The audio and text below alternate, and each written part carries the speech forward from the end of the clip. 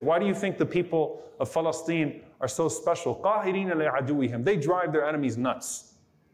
Unbreakable people, resilient people.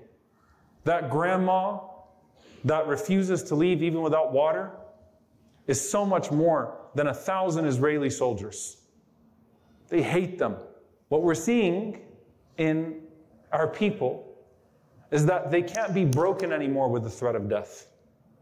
Allah Azza wa Jal put something else in their hearts. Verily, with hardship comes ease. The ease of the people that die is Jannah. The ease of the people that die is Jannah. The ease of the people that live is Nasrun min Allahi wa fathun qareeb. The help of Allah subhanahu wa ta'ala will come.